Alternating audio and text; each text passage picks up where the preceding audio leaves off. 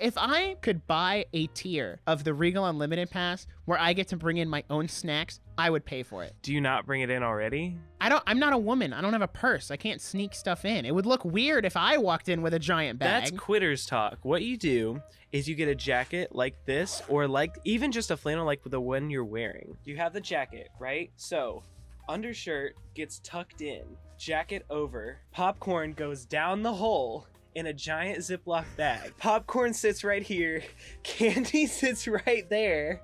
If you're adventurous, really adventurous, bottle of water goes down there, okay? Popcorn, candy, drink right here. That's what I'm saying. That's quitters talk. Don't give me this crap like, I'm not a woman, I can't carry a bag in the movie theater. No, use your resources.